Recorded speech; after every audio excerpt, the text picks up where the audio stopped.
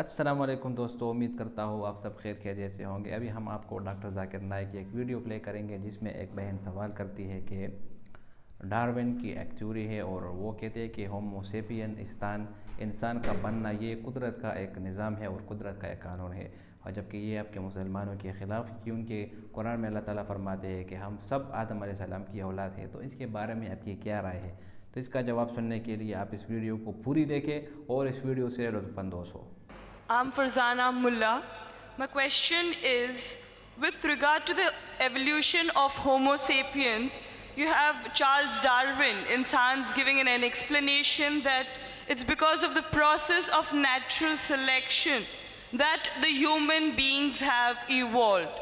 Now this seems to be in contradiction with the Islamic belief that we are the children of Adam alayhi salam.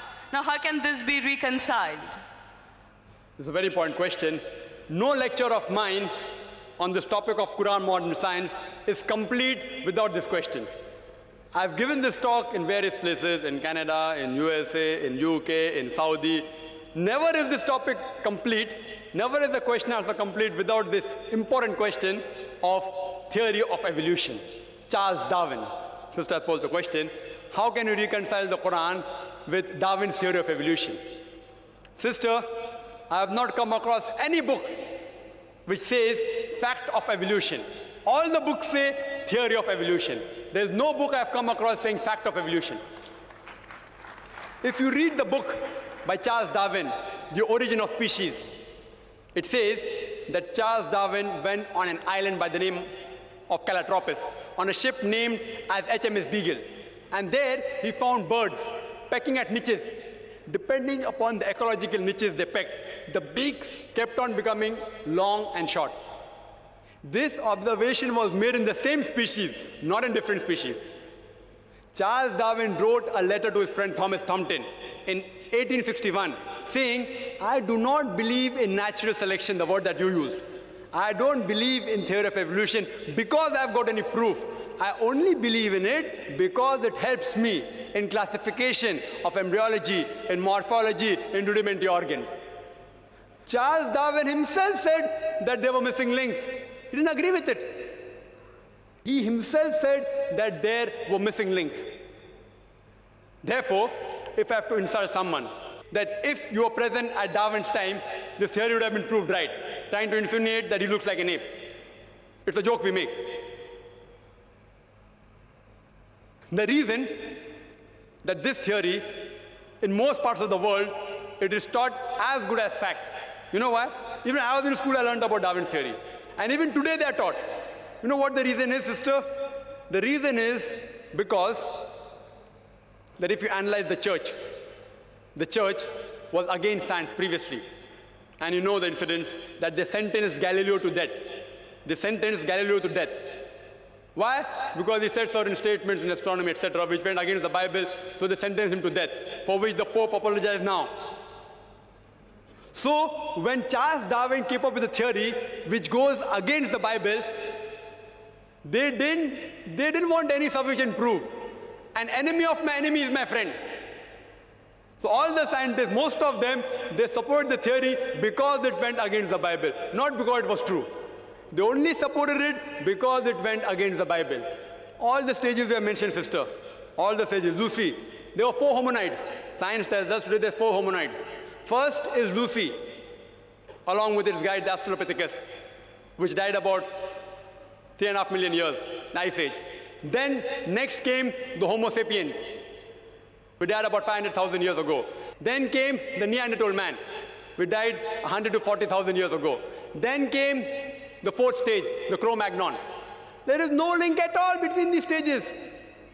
According to P.P. Grasset in 1971, who held the chair of evolutionary studies in Paris, in the Sorbonne University, he said, it is absurd. We cannot say who are ancestors based on fossils. I can give you a list of hundreds of scientists and Nobel Prize winners who speak against Darwin's theory. Hundreds. If you know of Sir Albert Georgi, who got the Nobel Prize for inventing the vitamin C, he wrote a book the crazy ape and man against Darwin's theory. Again, if you read Sir Fred Hoyle's works, he wrote several works against Darwin's theory. If you know about Rupert Stalbert, this person wrote a new theory of evolution against Darwin's theory. It's unthinkable. You cannot think that we are created from the apes. If you know of Sir Frank Salisbury, he was a biologist. He said it is illogical to believe in Darwin's theory. If you know about Whitemead, Sir Whitemead, he wrote a book against Darwin's theory. He was also a biologist. Several, you can give a list of hundreds. Today it is taught in the schools. Why? I told you. Media is in their hand. Otherwise, there's no proof at all. There are certain proofs at lower levels. An amoeba at lower species level, amoeba can change to paramecia. Quran does not say amoeba cannot change to paramecia. Quran does not say. If they have got proof, can be possible. It's not against the Quran. But there's no proof at all. People talk about molecular biology theory. They talk about genetic coding. According to Francis Crick, who's authority in this field, he said it is unimaginable. Again, if you do that ratio, the probability of one DNA forming from ape to human being is again 0. If I start calculating, I think you'll get bored again. You know the calculation I told you for one protein molecule? It is somewhat similar from one DNA. It is not possible at all. You know, there's a theory recently that homosexuality is genetic. And when I read in the Times of India, I thought, surely, the moment I attend the next lecture on Sunday in IRF, I'll be asked this question. If homosexuality is genetic, how can Allah blame us? Quran speaks against homosexuality. And I said that, see, this is a theory. Wait till it gets established. It's a theory. Don't comment on that. Within the matter of span of this few months, it was proved to be illogical. And the person who propounded this theory that homosexuality is genetic himself was an homosexual. Therefore, I said, I'm going to give my talk on scientific facts, not on theories and assumptions. Darwin's theory has not been proven. We have not been created from ape. There are hundreds of scientists who speak against that, and Quran speaks against that also. Quran says the first man was Adam, peace be upon him. Inshallah, they'll discover it 100 years afterwards, or maybe 1,000 years afterwards. Today, there is research showing that human beings have been created from one pair. Again, it's just a theory. It supports the Quranic verse that human beings have been created from one pair, male and female. It's just a theory. Therefore, I don't quote that in my talk. Inshallah, it will be established 50 years afterwards or 100 years afterwards. Then we'll know that Quran conciliates with this part. So far, it's not conflicting. It's not conflicting with established science at all. Hope that answers the question. जी खुशामदीद दोस्तों, उम्मीद करता हूँ video आपको पसंद आई होगी। देखो, Darwin जो आदमी है, जो साइंसदान है, वो कोई पैगंबर नहीं है और ना ही कोई इतनी बड़ी हस्ती है कि आप इसको पूरी दुनिया को सामने माने। उसने जो भी बात कही है और उस पर जितनी भी किताबें लिख चुकी है, सब ने लिखा है कि डार्विन की जो थ्योरी है वो सिर्फ़ और सिर्फ एक थ्योरी है। किसी ने भी उसको फैक्ट नहीं कहा। फैक्ट उसको बोलते हैं जो बात के पूरी दुनिया मानती हो और उसके कायल और उसके जो है ना मानने वाले बहुत ज़्यादा लोग मौजूद हैं। अब जो डार्विन है ये कहता है कि ये तो इंसान का जो है ना कायनात का कानून है और कुदरत का निज़ाम है।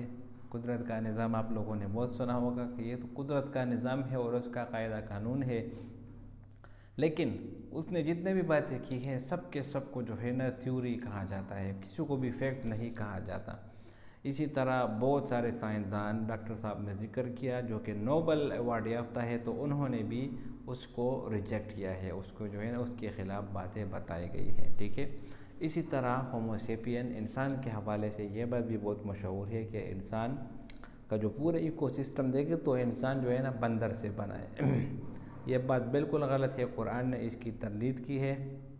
अल्लाह ताला ने बारहा कुरान में फरमाया खलक़ल इंसान मिन नुत्फ़ा। इसी तरह दूसरी जगह फरमाते हैं खलक़ल इंसान मिन सल्सालिन कल फ़ख़्ख़ार, कि इंसान को हमने मिट्टी से बनाया। ठीक है। इसी तरह अल्लाह ताला ने जो है ना एक कौम, बनी इसराइल में से एक कौम थी, इसका वाक़या कुरान में मौजूद है। और वस्अलहुम अनिल क़र्यति अल्लती कानत हाज़िरतल बहर, ये पूरी आयत है, अभी इसकी तफसीर पढ़ ले।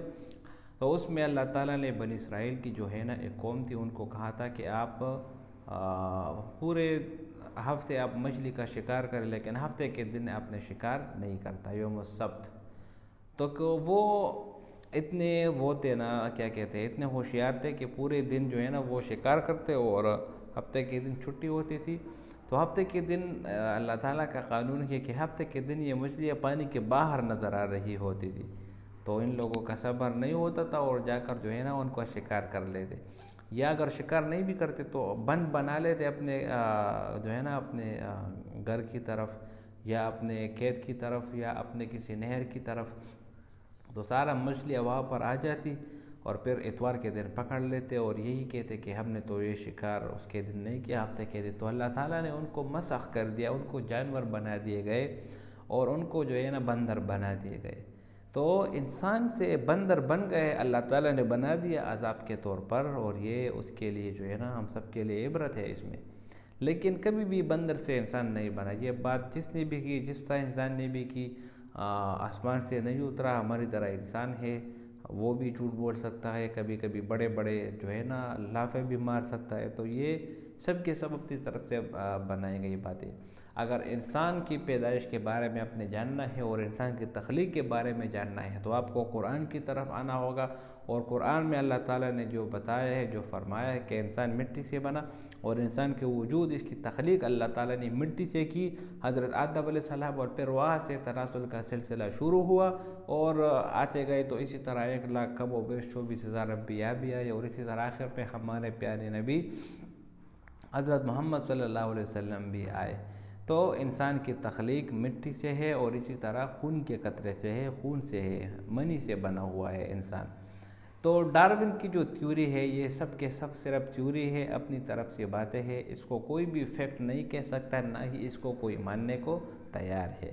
تو میں امید کرتا ہوں یہ ویڈیو آپ کو پسند آئی ہوگی. اگر ویڈیو آپ کو پسند آئے تو اس چینل کو سبسکرائب کریں. بہت شکریہ.